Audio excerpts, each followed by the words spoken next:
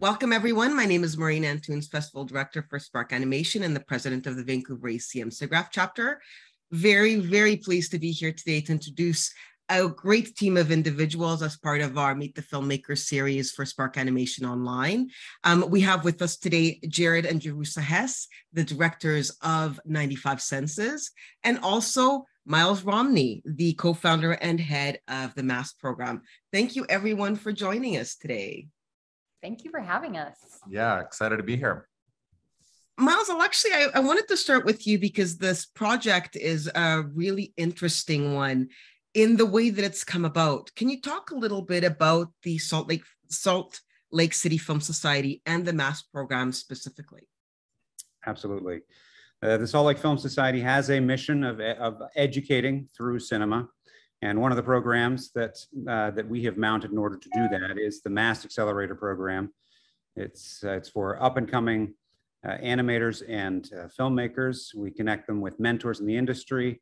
We give them grant money to be able to complete their projects and then help them sell those projects into the industry, as well as putting them through quite a lot of education in the form of labs and mentorship when it comes to growing into what we call artist entrepreneurs, giving them the tools that they need to survive in the industry. And this film, 95 Senses, came out of one of our, what we call our springboard contests, an animation contest. We took the 6 winners and then went to Jerusha and Jared Hess with the concept, and they were very generous from the beginning in diving in and getting excited about it.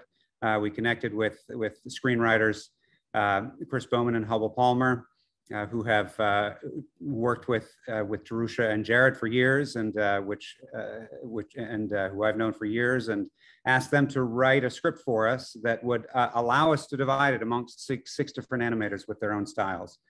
And they did. They produced a gorgeous script. Jerusha and Jared did just a phenomenal job coming in and directing it, and the animators did beautiful, beautiful work in bringing it to life. Well, Jared and Jerusha, could you guys talk a little bit about what it was about this program and then this film that appealed to you? Because it's quite different than the other work that you've done in the past, beginning with the fact that it's animated. Right. Yeah, we live here in Salt Lake City, and we've been involved in the Salt Lake Film Society for a number of years. We're good friends with Tori Baker, who heads the Salt Lake Film Society up, and we've known Miles for years. I actually was a horrible cinematographer in one of Miles's short films years ago when we were in film school. So super fun opportunity. And Jerusha and I, we're actually in the middle of directing and writing an animated feature for Netflix right now. So animation's been a passion of ours for a long time, and when Miles brought this project to us, we were just over the moon about being able to be a part of it. And it's just amazing to collaborate with just up and coming artists and filmmakers, and that's the thing that made me excited the most. Was there a script when you guys signed on? No, not yet, but that came, and we were excited when it came in, and it was so good. We were like, oh man, this is going to be really fun to bring to life. And it was great because it was already set up, as Miles said, to have different artists kind of take their own chunk and bring their own style to it. And speaking of the various artists, I mean, this is a very different approach to filmmaking, because it does have these very, the visual styles are all quite different between sections. Did the animators have a choice of what they wanted to animate? How did that process of sort of dividing the sections and who would do what start to develop? I don't remember, Miles, how we divided it, honestly. I think we just kind of assigned them, knowing the strengths of each animator. We didn't know them well, but we knew Daniel Brousson. Yes, we knew he was going to do the intro and the little interstitial moments, because we really loved his style for those. And then the other ones, I think it just kind of randomly happened, right, Miles? And the screenwriters had some great input on that too. They knew the work of the animators before they started writing, so and they took that into account as they were writing, which I think was a strength. Yeah. It's difficult enough to have, one or two visions for a project. In this case, you have like maybe 16, maybe more. So you have all the animators, you have yourselves, you have the writers who have their own take on the material, you have your voice talent, in this case, Tim Blake Nelson, who also has his take on the material. How does this all start to come together to create this cohesive vision? Because the film plays beautifully and it does have a very sort of cohesive feel, even though it is quite different every few minutes. Yeah. I think, I mean, for me, it's just the strength of the performance of Tim Blake Nelson. He really is the glue and the voice that's carrying you through the whole entire story. And I think when we were able to record him in New York and spend a day with him, and he was so passionate about the project and the script from the get-go, just fell in love with it and totally came on board. And I think when we started to do the string out of his performance and all the narration, it seemed pretty clear. He really set the tone of what it needed to be and just brought the emotion and the comedy and everything to it. So that really became, I think, the thread that everybody hung their material on, right? And that's kind of what makes it consistent and such a beautiful story. But there was also some character design where here's the character, here's a couple images that we gave to people, like here's what we want this guy to look like. Make sure whatever you animate, we stay within these parameters. And so I think that also is the thing that helped it. Jerusha, you bring up a great point. This idea to keep a common through line in the visual style, even though it's changing all of the time. So what were you using as a reference? You mentioned like a picture, but like what other items were you using as a reference to make sure that even though there was room to play and be unique, there was still this feeling that this is one cohesive story? Yeah, I mean, I think we just told everyone, we had a few images of people we found just on the internet, right? And I had my nephew, I used his picture. I was like, this is what I want him to look like as a kid. Imagine what this kid would look like as an adult. There was a body type we kind of kept with, this barrel-chested man who's kind of strong. There was a chipped tooth. So we just had some little key markers that each of them picked. But then, they changed quite, I remember in the taste one, I'm like, whoa, he looks suddenly really different, but it's still charming and you get it. How important was it to make sure that the tone of the film stayed consistently, I hate to say upbeat, but it does kind of feel like it has a very sort of light and emotionally, it's a very sort of uplifting story, even though it's not. Mm-hmm. How important was it to ensure that, you kept that tone throughout? Well, I think the story, you kind of want to surprise the audience that he's in jail. And so you want to just take the audience on this little journey of memories. And it's, it's really whimsical, his description of the senses, until you get to the moment where you realize, oh my gosh, he's on death row and he's facing his last day. So I think that is, I think it was a purposeful move to keep it light and also have a lot of hope in the end. I mean, I think that's also the message we're telling, is that there is hope, and we might not know what happens, but we can all hope, right? I mean, you guys are used to working together. So, you know how you work and what works best for you and your quirks and whatever else. But now you have all of these other people working as well.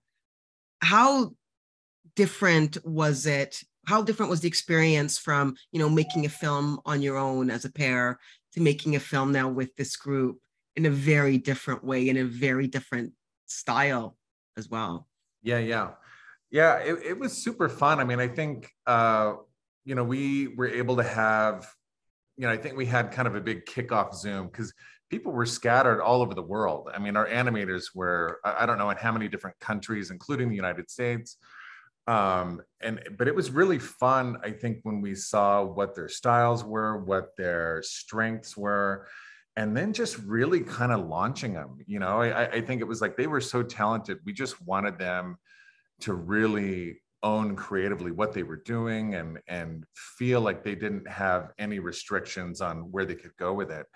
And so, I just remember getting in the initial ideas where they would pitch us their storyboards and do, you know, initial animation tests, and just being blown away. It was like, oh my goodness, like let these people just do what they're going to do. It'll be great. And then obviously we had to, you know, work on transitions and just kind of adapting it in a few places where, you know, just kind of managing tone and making sure that it felt like it was okay.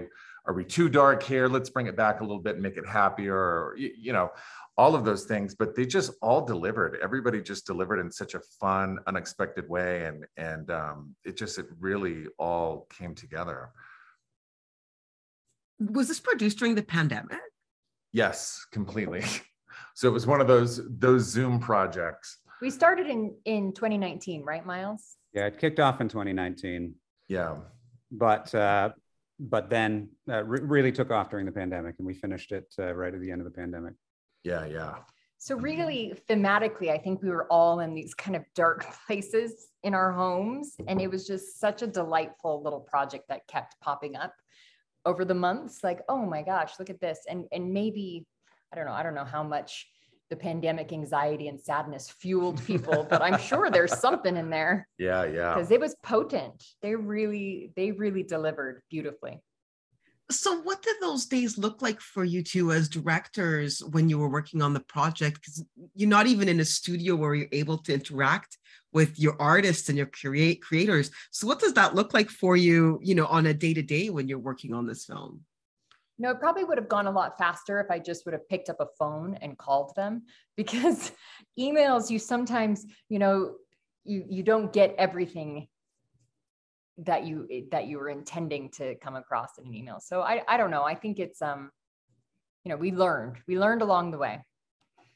That's good though. I mean, our animated film we're doing right now, it's still entirely every day we're directing over Zoom. And it's been that way for the past 3 years. It's like our production company, all of our animators are in Montreal and Paris.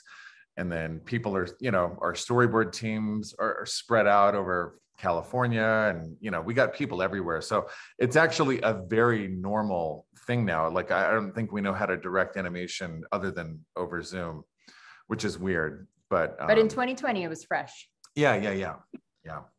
Was 95 Senses a bit of like a testing ground for you? Yeah, a little, you know, it's funny. We were kind of doing both projects, or starting them both at the same time. And obviously this one finished a lot quicker, but yeah, I mean, but it's been fun. I mean, we benefited from the MAST program just as much as the animators. Yeah, there you go. So what was the key thing that you two learned from this experience? Boy, it's just fun to collaborate with so many different artists. I mean, I think like just really letting people contribute and not having such a restrictive kind of narrow vision on what something can be. And you do have to have a vision, obviously, and a point of view, but there's such a beauty into letting people just kind of run with an idea and let them do their thing. Yeah, but I think to your point, it was our job to direct the tone of it, and that was with the editing and the music and the vocal performance. Yeah, so we just were like gently pushing along the tone, but mostly it kind of did itself. Yeah. I wanted to touch base a little bit back on, you know, the tone and music and the voice. Did you guys record Tim before you started doing any animation? I think we had kind of ideas, roughed out ideas from each of the animators before we got his recording. Yeah. And so how did the music play into it as well? Because the music is also pretty important to the storytelling. Yeah. So we are good friends with a really amazing composer named John Hancock, also lives here in Salt Lake City. And, you know, it's funny, when we were initially talking with Tim Blake Nelson about the music, he was curious about it. He's such a brilliant guy, and I think is a musician himself, but really, really interested in what the music was going to be. And we were talking about it as we were talking about the voice he was going to do and everything. He was like, yeah, it seems like this guy probably listens to John Prine, who's, you know, very famous, like, you know, folk artist. And we were like, oh man, that's not a bad idea. So we started listening to like some of the guitar stuff and a lot of his work. And that was kind of the genesis a little bit of the idea of keeping it kind of in that folksy kind of space. And so John Hancock brought his own thing to it and just ended up with a couple of themes that we use throughout the film. And they take on different forms and styles here and there, but it was kind of that conversation where that, you know, a lot of it came from Tim, weirdly. Yeah, it's a rarity to have an original score that's all recorded with live instruments these days. We really benefited from that and from the beautiful work that John did. So Miles, is this the first project out of the MAST Animation Accelerator? It is the first film to come out of the Accelerator. Yeah. Wow. I mean, we've backed a number of other projects with grant money and mentored people through them. But in terms of being produced by the program, this is our inaugural project. I'm assuming that the program is going to continue. You guys are going to do more of these? Absolutely. Yeah. Wow, it's wonderful. It's a really, really great start to it, for sure. Jared and Jerusha, I have one more question, and it's about sort of your transition into animation. You know, this and Thelma the Unicorn, sort of, you mentioned that they started at about the same time. What appealed to you about animation? Why make the decision to move from live action into animation? Oh man, it's limitless. You could do anything in animation. Yeah. And you can get weirder and weirder, and it's totally acceptable in animation. Yeah, but it's, I mean, yeah, like Jerusha said, it's limitless. You can do anything. It's like you can do what you imagine, and you're not really limited by, you know, physicality, I guess. It gives you a lot more freedom to be even more creative than you already are. Yeah, absolutely. I like they use the word creative and not weird. Because yeah. Well, your films are already quite, they have a very unique voice and visual style that sort of lends itself to animation. You know, your characters could very easily end up in an animated film. It would be, you know, their lives and their quirks and everything would be totally normal, whereas in real life, they're quirky, right? Yeah. Well, congratulations everyone on the project. It's a wonderful, wonderful film. I was really taken by it. It's a really beautiful story, really well told. Thank you all so much for sharing your time. And I can't wait to see more projects out of MAST, and Jerusha and Jared, can't wait to see your film. It's going to be a lot of fun, I'm sure. Thank you. Yeah, thanks so much. Thanks for having us. Okay. Well, hopefully we'll have you back at Spark again in the future. Awesome. Yeah, absolutely. Thank you, everyone. Bye, guys. Bye. Bye-bye.